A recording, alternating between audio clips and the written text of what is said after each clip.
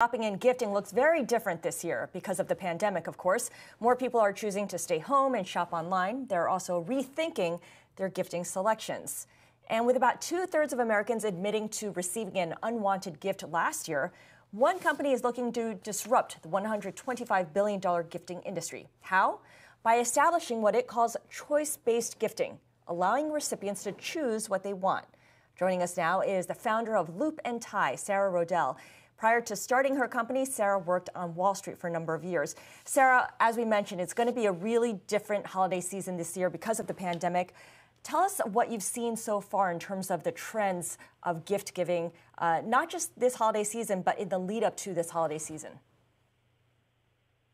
Absolutely.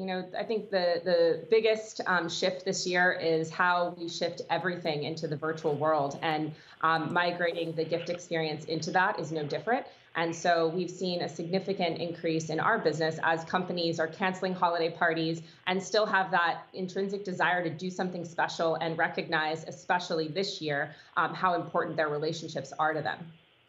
So you mentioned companies. Corporate gifting is something that you've talked about and you've encouraged companies to participate in as a way of engaging with workers who are remote and at home. What kind of repeat business is there from that? What's the feedback you've gotten so far? Sure. So, as you mentioned, the way that Loop & Tie is designed is around gift choice. And the way that works is that companies treat customers to their choice of gift. And the big reason we do that is because it drives engagement.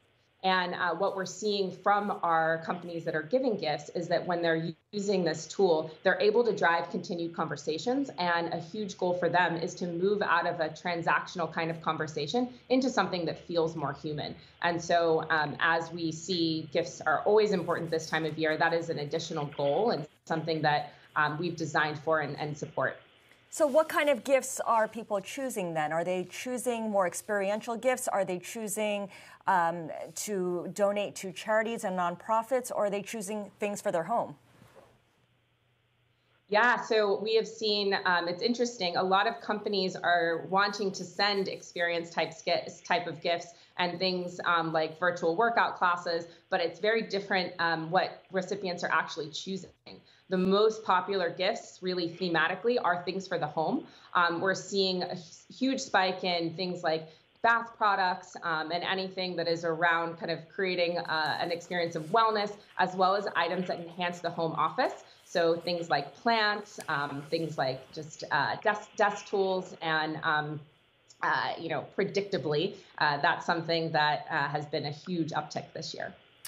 What about vendors? A lot of us tend to go straight to places like Amazon because it's so easy and we're kind of lazy, but it's hard to find small or minority-owned businesses and businesses that you want to reward with your patronage. How do you do that in terms of finding the right vendors to create a selection of gifts for customers? Absolutely. So something that we have seen increase in importance significantly is companies wanting to support a diverse set of makers and small businesses. And Loop & Tie has always been designed around making sure that companies can easily discover and access these kinds of businesses. So all of our collections feature items made from minority-owned businesses and businesses, frankly, that really need these orders this year. And so companies are really choosing to use Loop & Tie to support those businesses and recipients. That's something that's also really important to them. We see that data through the thank you notes, and we also see it through the redemption patterns. So you mentioned charities, and charities have been a top 5 redemption choice across all of our collections. What's the biggest change you've had to make to your business model because of the pandemic, and do you think it'll be permanent? So we've actually not had to make any changes to our business model. We're, I think, in a fortunate minority that has always been designed around really empowering this kind of virtual engagement. I think as we look towards the future, I think the remote workplace is here to stay, and so this type of desire and demand for virtual tools that really bridge virtual to in real life is something we'll continue to see. And it's something that, as I mentioned, we've seen within our redemption patterns. People are not choosing the virtual experiences. They're choosing something they can physically hold, and that builds that continued memory and that continued relationship that the companies are really looking to support when they're sending gifts. Great stuff. Sarah Rodell, really interesting conversation there. Sarah is founder of Loop and Tie.